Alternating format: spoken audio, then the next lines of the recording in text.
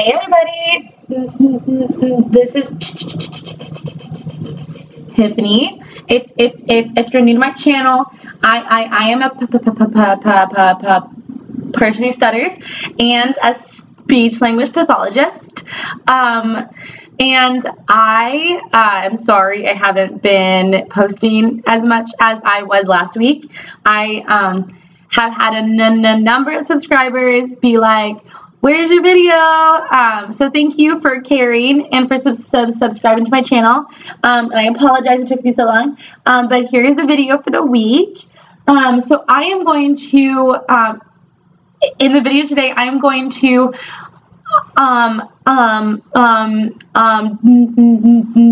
do a subscriber request actually. So one of my first requests that I got from a subscriber was to do tongue twisters with sounds that are hard for me. So everyone who stutters, or most people who stutter, I can't generalize to everyone, most people who stutter have sounds that are hard for them to say. So these are just sounds that throughout our lives have been more difficult, especially a lot of times there are specific words, like feared words that we're afraid of saying because they've been hard for us in the past. So a lot of people especially have trouble saying their name and where they live, things that have a lot of pressure that you have to say them right and you have to say them fluently. Well, you don't have to say them fluently, but people have to understand what you said. And there's just a lot of pressure on that, which makes it harder, and you can't change it, or else it'd be kind of weird. So yeah, so those are things that are hard. So I am going to do some of my hard sounds. So one of my hard sounds is the M sound. This specifically stems from one word that's really hard for me to say is the word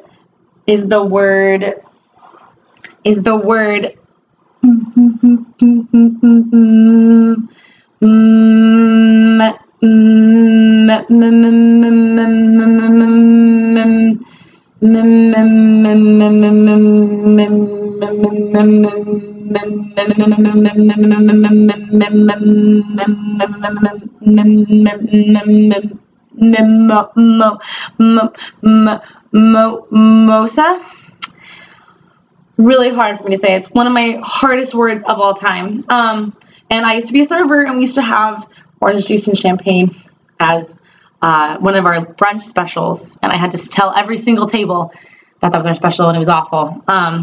And so, yeah, hard for me to say. So I specifically picked a tongue twister that had that word in it because I guess I'm a masochist. So I'm gonna say it. Okay. So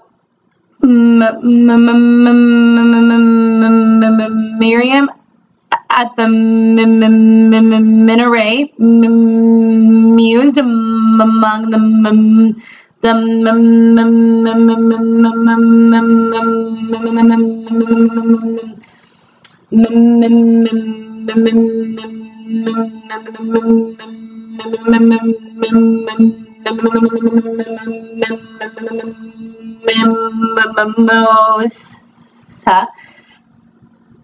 in the moonlight. Boy, that was hard. Okay, so that was one of my sounds. I'll do two more and then I'll call it good. This is exhausting. So the next sound that's hard for me to say is the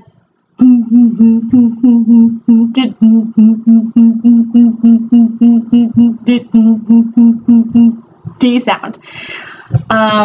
So I also have a tongue twister that starts with D. Okay.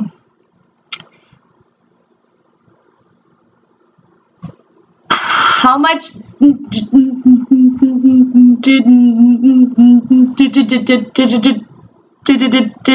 do? Could I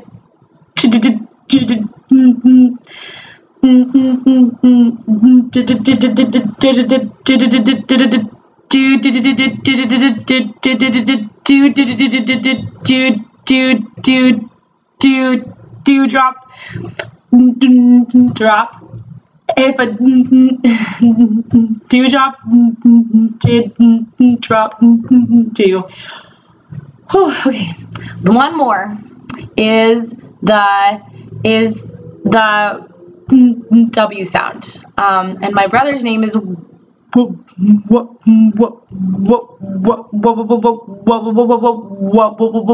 Wyatt, so that makes it hard because his name is hard for me to say. Okay, so the tongue twister is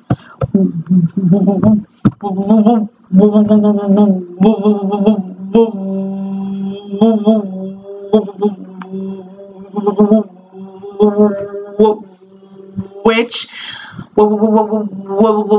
wishy washy washer woman wants to watch. Okay, so those are my tongue twisters. So thank you to all of the subscribers who have subscribed. First of all, awesome, thank you.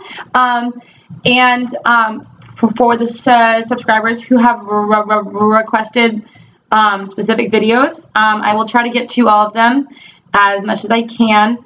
So this was one on tongue twisters. Let me know if you stutter and you have any sounds that are really hard for you. Maybe you have a reason why they're hard for you, like me having like a drink that I really had trouble ordering or saying so that people could order, having a brother with a specific sound, things like that, that like the more pressure there is to communicate, the harder it is to communicate. That's just kind of how the brain works in general, but especially with stuttering. Anything that increases the demand to communicate, whether it's having to say this one word and how people understand you, like your name, or having a lot of stress or anxiety about a situation, or a sound that's been really hard for you, and you know you've had a bad experience with it, had bad reactions, all of that adds communicative pressure, which makes talking harder and makes you stutter more. And so that's kind of like the scientific principle behind why